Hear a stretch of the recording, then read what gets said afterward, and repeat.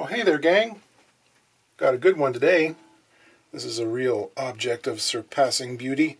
It's a Gibson ES275. I think this one is from 2016, which is the year this model was first produced. I know it looks old, like it was designed in the 50s maybe, but this is a relatively new model for Gibson. It's made in Memphis.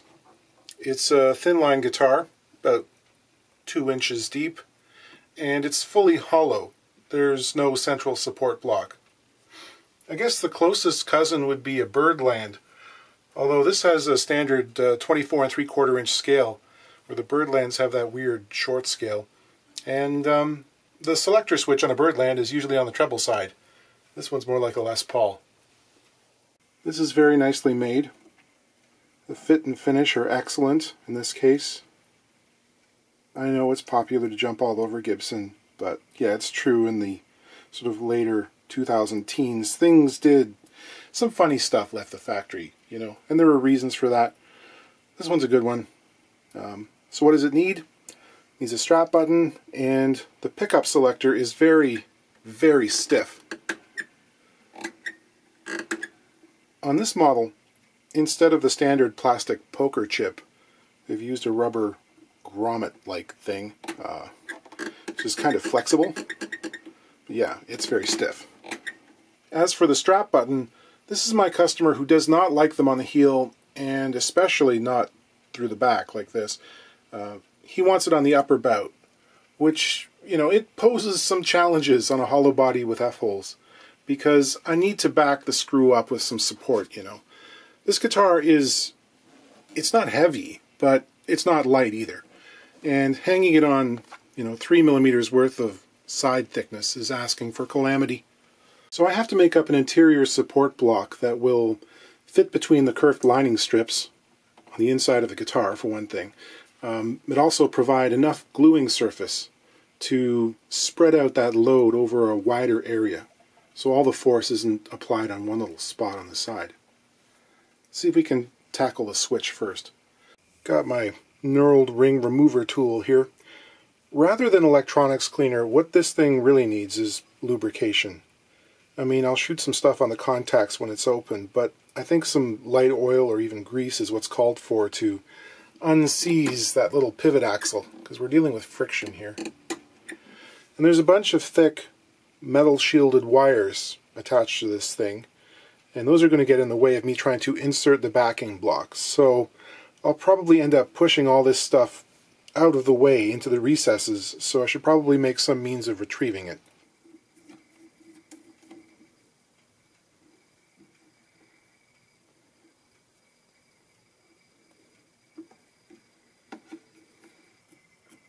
One nice thing to do before pushing this thing away into the depths is to mark one side, so you know which way it's oriented.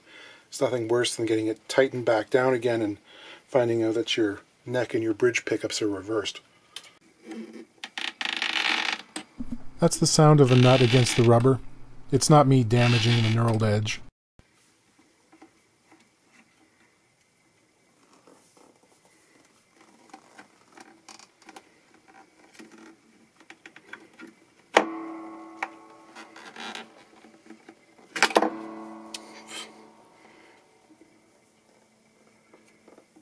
That's interesting. It's got a ring of black around here. Why would they do that? I'm just going to use a little bit of 3-in-1 oil here. It's sort of a penetrating lubricant. And a couple of spots I want to hit. The first is the little axle here on both sides there. The other place would be the end of the switch here that pulls the contacts apart. Sometimes that can get kind of gummy or dried out. And a little bit of lubrication on that would help. Just a little bit, you know, don't go wild. Yeah, let's work it back and forth a bit here. Much better. Okay, you're going to tip it over on its side. Hopefully.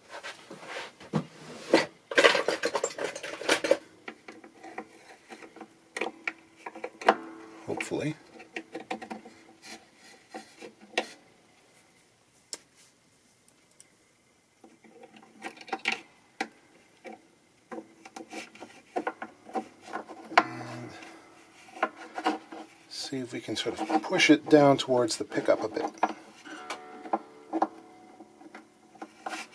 Before it goes too far, I'm going to tape off this first string here, because I'm going to have another string shortly. One benefit of this large hole is it lets me see where the neck block is in there. I'm starting to suspect that it's this diameter because of the thin body and the fact that the switch is so tall that there might not be enough room to pull it up if it was in a standard half-inch hole. You know what I mean? You have to lever it upwards.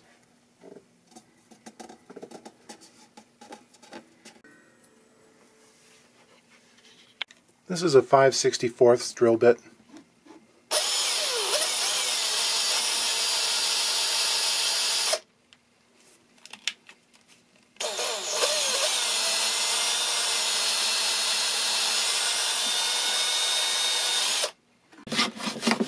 Chunk of mahogany. It's probably 3/8 of an inch, 10 millimeters. And I'm going to cut it down to probably around, I don't know, 18 millimeters wide.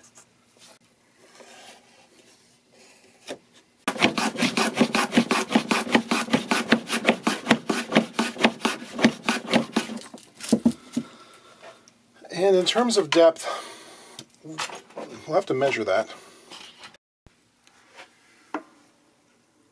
The thickness of the plies for the top here, and presumably also for the back, seems to be just around 5 millimeters. Bet you that binding's 1/4 of an inch, or 6 millimeters. Yeah, just about. So, if we figure on the lining strips being 1/2 an inch, that could be 5/8. So, yeah, there's not very much width available for us to fit something between them. I'm going to have to make this little block radius to follow the curve of the side here. And just checking this out, subtracting, about 3 millimeters for the width, I think this 9.5 inch block will get us in the ballpark.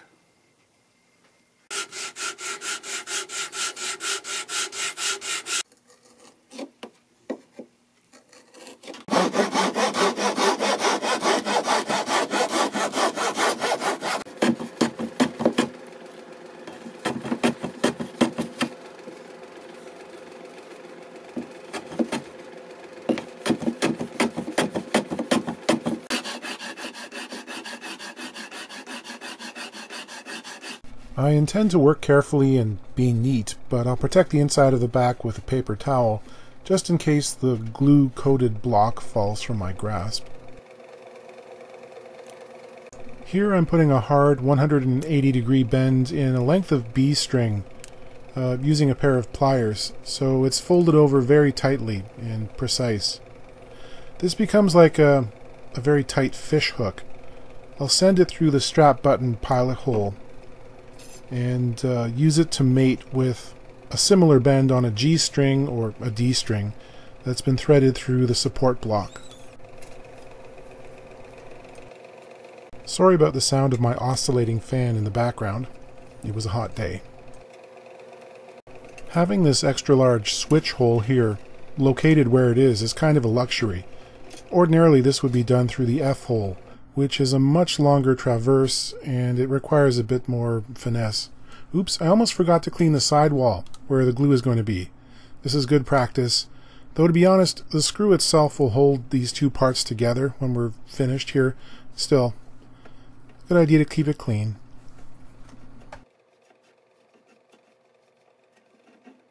Finally, the glue, and I'm pretty generous with it.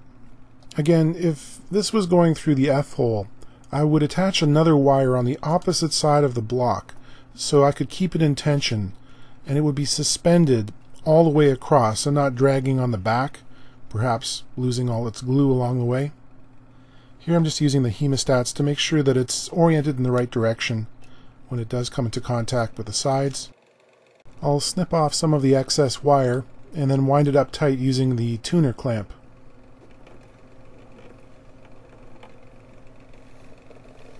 Drilling the correct diameter pilot hole is pretty important. I'm actually going to use 2 drills. The first is sized to the outside diameter of the screw threads, and I'm only going to go through the side, not any deeper. The second drill will allow the screw to thread itself in cleanly into the support block. And I'm using one of these little felt discs, which also prevents too much pressure from building up on the surface and possibly cracking the lacquer. Thinking about this wobbly rubber grommet here, I'm wondering if I sandwich a washer in there. It's about the same size as the interior hole. I'll have to drill it out so that it can accommodate the shaft on the switch, but that might take up some of that excess room, keep things from moving around as much. Okay, Adam, you could have helped me with this one. I know it's super sketchy, but it kind of worked. Drilled it out, deburred it, and finalized the size using a little grinding stone.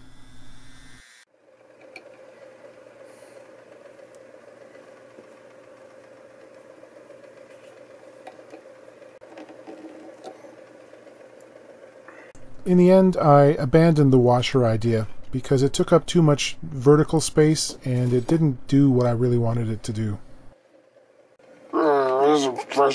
Pressure. I take it back what I said. This is poor engineering. I figured out what the black circle is for. This grommet is never going to sit perfectly concentric. It's always going to be squished on one side or the other, so this thing just gives the illusion of concentricity. Okay, there's something more insidious about this thing. It's easier to operate than it was, but it still doesn't feel right. It feels too stiff. Here's the diagram here. This is in cross section. This is the rubber grommet. This is the switch arm. These are the contact springs. So what's happening is when you flip the switch and you push the contact away, there's no free space for it to move in here. You have to overcome the pressure of all of that rubber behind it. The end of the switch arm pushes against the inner surface of the grommet, as you can see here. Which is frankly, kind of ridiculous. I'm told that this mounting system was used in the past to cut down on the acoustic transfer of the sound of switching that can happen on a full body, like hollow body, like an L5 or the 400s. You flip the switch and sometimes you can hear it through an amp. Maybe I can cut away a little bit of that offending rubber there, but what happens if I go too far and the grommet's toast? What then? And what's like the real way to do this so that it functions the way I'd expect? Because it's stiffer than any Les Paul I've ever played. Why not just switch it for the regular poker chip? Can't do it because this hole is now too large. You can't really put a washer or something behind it because you wouldn't be able to get the switch up through the hole. Maybe you buy a right angle switch like the ones that are used in thin guitars like an SG. You could plug this big hole, re-drill it, try to keep it centered. And of course that means pulling a bunch of wires, so a 10-minute switch job becomes 2 hours. In the end I realized I wasn't getting enough purchase on the nut, so I resorted to vice grips and really compressed that rubber. This gained an extra millimeter or so, and it lightened the load a bit, and it made operation easier. The owner and I were just joking about swapping this out for a Telecaster switch, making a nice tortoise cover plate and have it be like a Switchmaster. It's okay. It's not bad. The wiggle, though, in the rubber, I don't like that at all. I recognize why it's there as a vibration isolator, but it just feels so wrong. In my mind, loose electronics have a way of breaking solder joints over time. Anyway, this is Gibson's traditional solution, so they went with it here. I like everything else about this guitar. It's got a nice set of sort of PAF style humbuckers that are very sparkly, and for some reason it really wanted me to play bent notes with an Indian flavor.